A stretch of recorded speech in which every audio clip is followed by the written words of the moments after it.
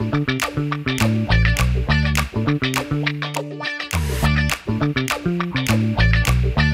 there everybody, and thank you for watching my YouTube channel Time-LordTV. It is the Time Lord here, and I've been out and about with my smartphone just taking some photos, and I am just giving you some tips and tricks and how to use a smartphone, how to get better pictures on your smartphone, and then also some editing. So here we are.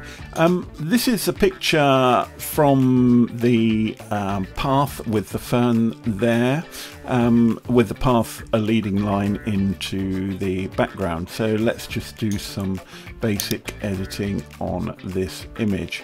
I think I may have already published some, but first of all, here's a little leaf on the path there. I just want to take that out, so let's do a bit of healing on that. Shown you this before. Adobe Lightroom tends to put the healing bit, you know, somewhere, but it's gone there. That's irrelevant. There's another bit up here I just want to take out, a bit of light, don't know what it is, stone or leaf or something. And look, Lightroom's put the heal bit, clone bit somewhere completely irrelevant, but never mind.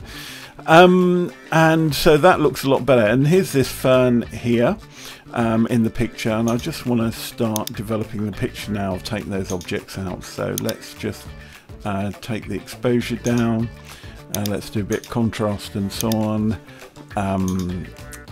Yeah, just moving these around just to bring in the sky, the highlights and whites there. If you've watched other videos you will see that, but that makes the overall picture a bit dull.